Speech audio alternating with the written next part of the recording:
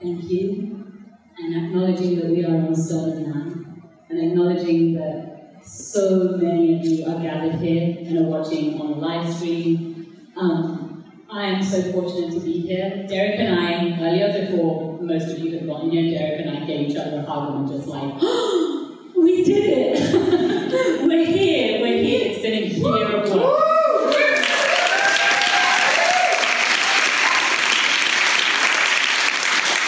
So in my tradition, we don't sneak anywhere without thanking our parents. So I want to thank my parents for all that they taught me, that got me here. I want to thank my teachers, my spiritual elders, because I wouldn't be here if they had not taught me the things I needed to know to be here. And I want to thank the divine, who is my conscience, who is my mentor, who is the one that I can't do this if I do not have the divine walking alongside me today. So, some of you, or most of you maybe, know that the work that I do is to defend Mother Earth through dismantling the patriarchy. That is the general gist of my platform. So you see, when you say the word patriarchy, people automatically assume that you're a man-hater. This is not true. I can assure you, I'm not a man-hater. Some of my friends are male, I can't possibly be a man-hater. Some of them are even white. Some of them are even straight. And some of them are even cis. And some of them are even cis, straight, white men. So I assure you, I'm not a man. So what does patriarchy really mean? Okay. No, sorry about that, I just had a stress up this one. What does patriarchy really mean? Patriarchy, as my elders taught me, means control and domination. That's what it means. And that comes from the ego. What my spiritual elders taught me is that the ego in all of us convinces us that we are nothing but a body. And if we think that we are nothing but a body, then our number one priority becomes that we must get things for this body. And we get things for this body by controlling and dominating others. So, if you have privileges, such as being a man, you're going to use that privilege to dominate women and queer and trans and non-binary people. If you're white, you're going to use that privilege to dominate people of colour and indigenous people. If you're rich, you're going to use that privilege to dominate poor people. If you're able-bodied, you're going to use that privilege to dominate disabled people. If you are a human, you're going to use that privilege to dominate non-human animals. Because, by the way, humans are animals too. We forget about that. It's called speciesism, where we think we're above everyone. That's not true. That's patriarchy. Right? That's patriarchy. So, it also means that colonizers dominate native peoples. So what that means is, because we want things for our body, we go onto other people's lands, we steal their resources, we steal their animals, we steal their people, we force them to labor for us, and we make things, lots and lots and lots of things, and we call it wealth. That's patriarchy. That means that what my elders were teaching me is that patriarchy that came from the ego is the root cause of the systems of oppression. That's what patriarchy is. Capitalism, colonialism, racism, speciesism, ableism, it all comes from patriarchy. That is the root cause. And the patriarchy comes from the ego. That means it's a spiritual problem. So what my spiritual elders taught me, what my gurus taught me, was that in order to dismantle oppression, you must be a spiritual activist.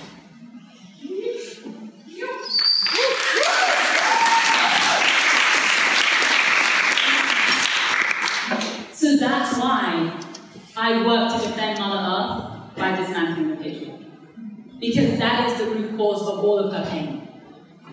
And that means that while creating external solutions, as when we worked on Zero Hour platform, and as when we fought Shell's Arctic drilling rig, and as we supported the fight against the Kinder Morgan pipeline with indigenous peoples who were on their land defending their water, as we were at Standing Rock, as we are in solidarity with Black Lives Matter, as we are in solidarity with trans rights, as we are in solidarity with immigrant rights, and we want to open the borders, right? We also simultaneously must do internal healing. Because you cannot fix a spiritual problem without fixing the way we are broken spiritually inside. So we must heal. We must heal, and that is why I do both of those things. And the link between external solutions and internal healing is community. The link between both of those things is community. We must heal together. We must resist together. We must build together. That is what I do. That is the work that I do. It's not easy to sum it up in one line as a soundbite. You have to understand what the real root causes are in order to understand why these are priorities. And it's not easy, right? It's not easy. It means we must sacrifice. It means we have to do the internal work. What does that mean? That means we have to examine our own privileges. That means we have to be willing to confront our own internalized oppression. We have to confront the ways in which we've internalized sexism, internalized racism. We've internalized settler colonial mentality, even if we ourselves are people of color or native people. We've internalized that white entitlement, that male entitlement, that cis entitlement. We've internalized all of these things. That speciesism, where we think, oh, it's okay if, if the animals are dying out, as long as the humans live. Or there's the other extreme where you have the mainstream white climate movement saying, but what about the polar bears? But they don't care about the native people who also live in the Arctic. So we have to have both, right? Because the native people care about polar bears, but no one's listening to them, right? So where do we take our leadership from? In dismantling our patriarchy, we have to also learn to listen to those who are marginalized, because when we do so, we are learning how to step back. We are learning how to not listen to our ego and instead listen to our heart. Right? Listen to our heart. And that's the work, and it's not easy. For example, I, as a brown woman in this country, you would say that as a brown woman, I'm extremely marginalized. This is true. I also have global north privilege, because my sisters in India, no one listens to them. No one listens to them. No one cares about them.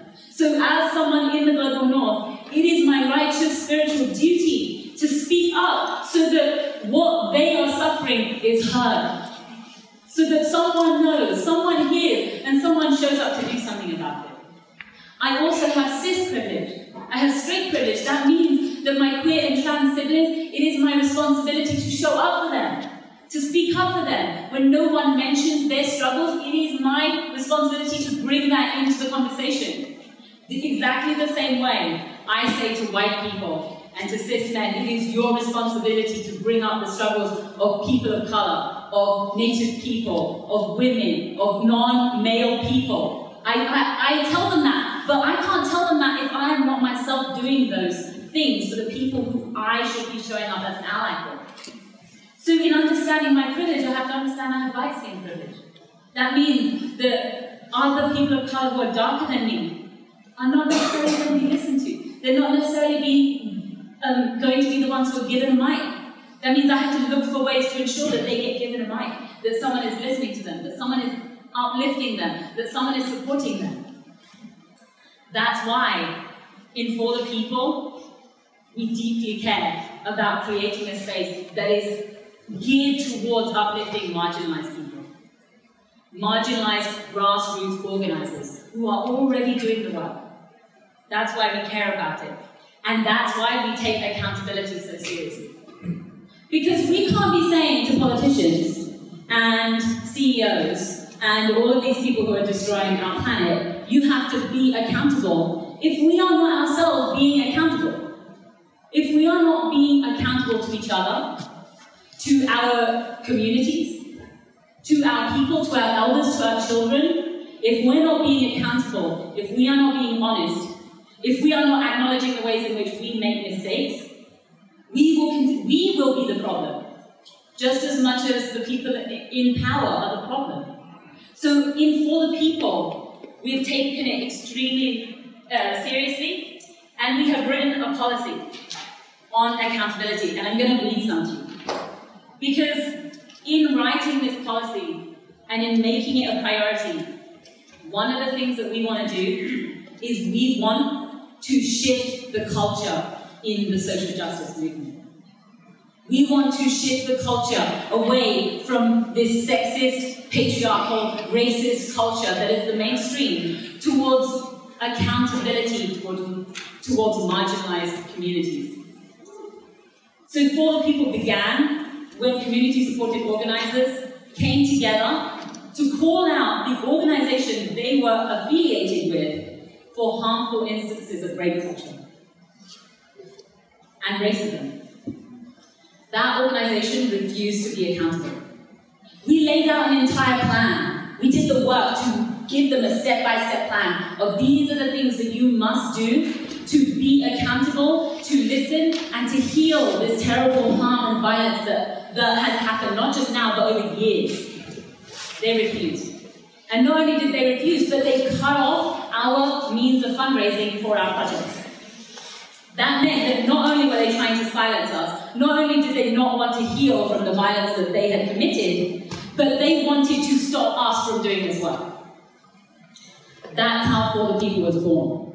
Because we who were doing that work saw that they were not going to listen to us and they were not going to uplift this work. So we came together to say we need to create a safe space for that to happen. And that is what For the People is all about. And that's why we care about accountability so much, because we witnessed in real time, not just then, but so many other times previously in this entire movement, when those in power have refused to be accountable. Because we're all going to make mistakes. It's normal to make mistakes. To make mistakes isn't necessarily wrong, but it is wrong to not listen and be accountable when you make mistakes. So with our understanding, we pledge these things. To listen with compassion to call-ins and call-outs offered by our FTPOs, board, contributors, and our communities. To consider ways we can make amends for any wrongdoing we might commit and take time-appropriate action to make amends. To learn from call-ins, call-outs, and general critiques so we do not continue to make the same mistakes. To believe and prioritize survivors. To create a safe space for our community and each other. To look for and implement transformative justice practices. To carefully consider the role of historical trauma, systems of oppression, and the dynamics of race and gender when dealing with conflict. To recognize the unequal inputs of labor of women, queer, trans, and non-binary people in comparison to cis men, and to try to prevent such unequal labor distribution. To protect each other from attacks from patriarchal and racist power structures. To learn about internalized oppression and its role in causing harm. To continuously deepen our analysis of systems of oppression. To recognize and dismantle our own fragility and privilege. To push each other to be more authentic. To work beyond equality towards equity. To make reparations with an aim towards reconciliation without demanding forgiveness, to be vigilant to gaslighting, to ask for help, and to take time off.